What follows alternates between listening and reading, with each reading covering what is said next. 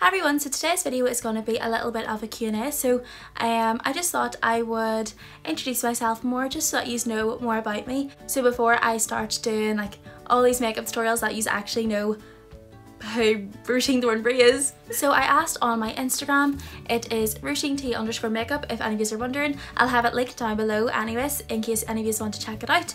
But I put up a story and asked what you wanted to ask me, whether it be any sort of question about my life or whatever, makeup, anything, or would you rather. So I haven't looked at any of the questions yet, so it should be interesting. So the first question is, did you feel nervous about starting TikTok, wondering if you would get any hate? So when I first started TikTok, I didn't really think anything would come of it. So if you look down at the very bottom, you'll see it's literally just random photos of my finished makeup, and that's all I really wanted to do. I didn't really plan on like speaking to a camera and full on, you know, educating people on how I do my makeup. Obviously I did that on Instagram, but I just thought TikTok was going to be a fun kind of way of me showing off my finished look. But I suppose at the start when I started to do TikTok, I did start to get a lot of hate because I don't know why, but I just got some hate. I'm sure a lot of people do when they start TikTok, you know, you hear the hate, and I hadn't got hate before considering I was just doing YouTube or Instagram, and I literally had around like 800-900 followers this time last year. So I was completely new to the whole hate comments and hate culture, so it was definitely hard to deal with at the start. But see now, I literally have heard everything being said about me, so it doesn't annoy me at all.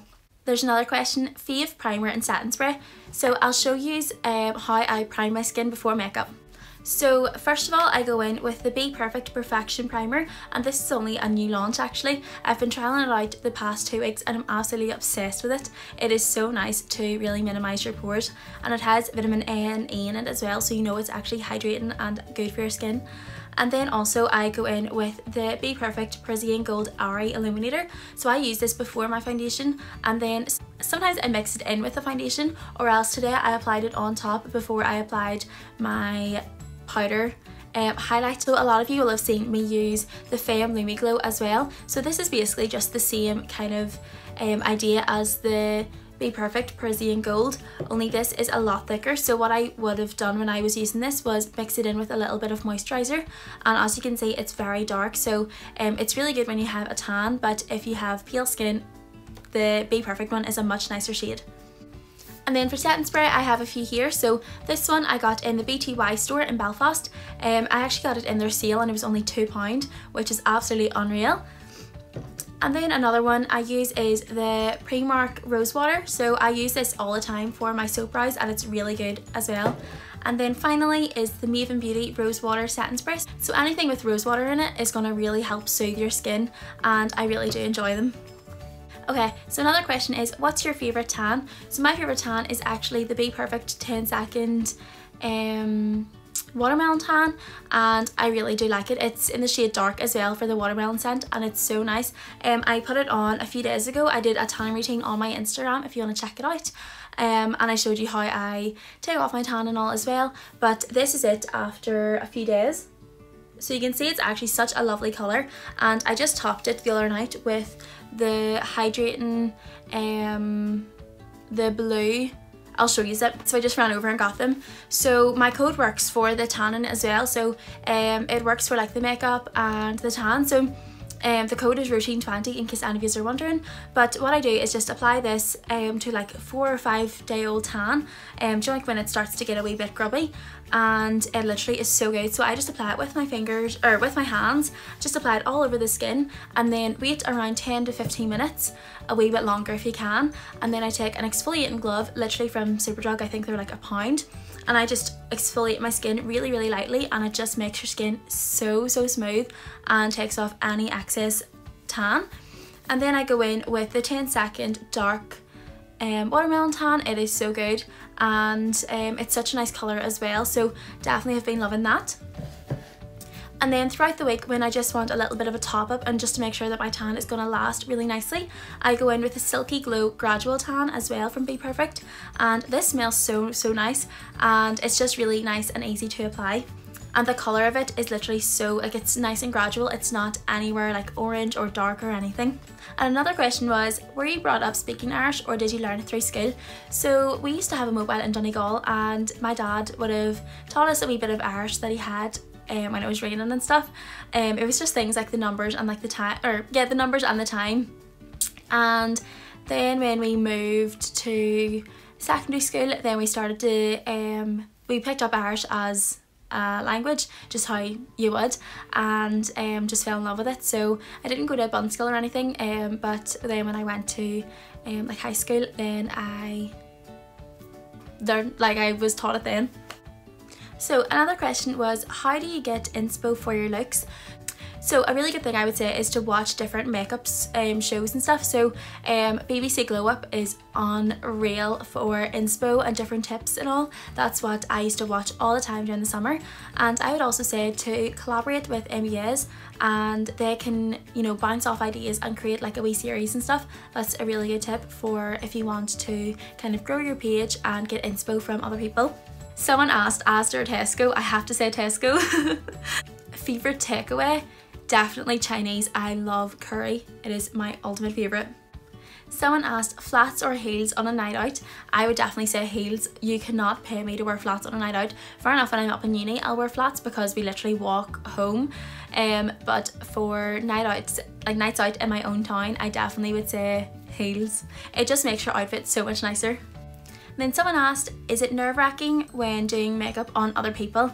And not gonna lie to you, at the start I thought it really was, because obviously at the start I was just doing it along with my other part-time job. So I literally had, you know, a few people here every now and then, and I used to find it really nerve-wracking when it was like 2 or 3 people coming at a time, because I didn't know who they were and I was afraid if they would just be talking and chatting to themselves instead of like with me, do you know what I mean? So it definitely is nerve-wracking at the start, but you literally just, it's so natural now. Like when I'm in the salon, I literally just sit and chat to people, and it's so nice to have a conversation with a different person like every hour.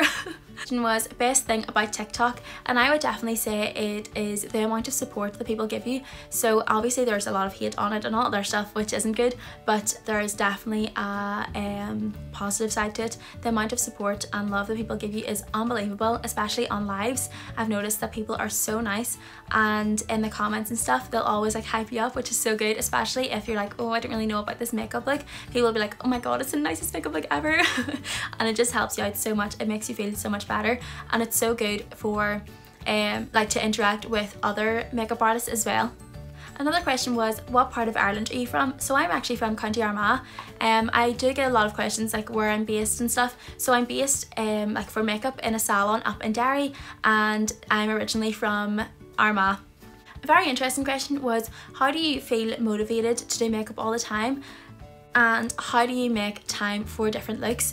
So it depends. To feel motivated, a lot of the time I don't, especially recently I've just kind of, I don't know, I just haven't felt as motivated, but I think when I see other people do different makeup looks, I'm like, oh my god, I really like that, I'm gonna do that, but have my own twist on it, which is really good. And then to make time for makeup looks, it just kind of depends. So usually TikToks can take 3 to 4 or 5 hours. It is insane the amount of time some TikToks and like some looks can take, but it definitely is worth it in the end. So a question that a lot of people have been asking is, how am I finding lockdown? So we're into our 3rd lockdown, and it's been near enough a year anniversary since the first lockdown, and it's unbelievable what has changed in a year, and that it's actually been a year. Like, does anyone else think, oh my god, I can't believe this time last year none of this had happened? Like, we were seeing our friends, we were going out, like my birthday's on Friday, and I remember this time last year going out in my town, and even like up in uni and stuff, going out on a night out with my friends. It is so mad that this time, like a year after, we can't do any of that. Like, you actually can't even go into a shop with your family, because if you're anything like me, even when I'm walking like in a shop, I'm like, oh my god, I need to stand further away from them. It is so weird, but it's definitely going to take a little bit of time to kind of get back into our old ways and actually have our lives back to normal. A really good question was the most embarrassing thing that's ever happened to you. Now, if any of you know me personally, you will know, or if you have ever been on any of my lives, you will know that things that happen to me shouldn't happen to other people, like to people in general. I was walking home from school one day, was crossing the road, all of a sudden this here Tipex bottle comes flying out, whacks me in the head, and I thought it was blood at the start. I was like, oh my god. And then I looked at my hand, I was like, it's white, like what? Turns out someone threw a Tipex bottle out on the bus and it somehow whacked me in the head. I had to walk home to my house like for 10 minutes, like holding my hand above my head, because I was like, I hope no one sees me right now. So weird. Another question was plans for the future. So at the minute, obviously I'm doing a degree in art, and at the end of this year I'm planning on literally just focusing on makeup for a year, a full year, just doing whatever I can with makeup and really seeing where that can bring me. And then after that year I'm going to focus on either continuing to do makeup or going back into education and doing my teaching degree or something else. I'm not too sure at the minute. So the last question I'm going to answer is, would you rather wear colourful makeup or wear more neutral brown makeup?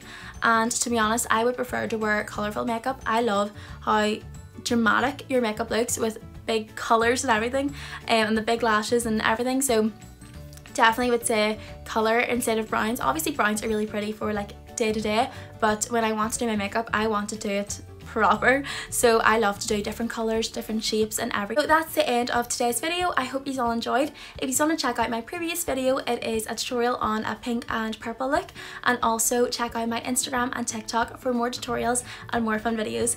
Thank you all so much for watching, and I'll see you later.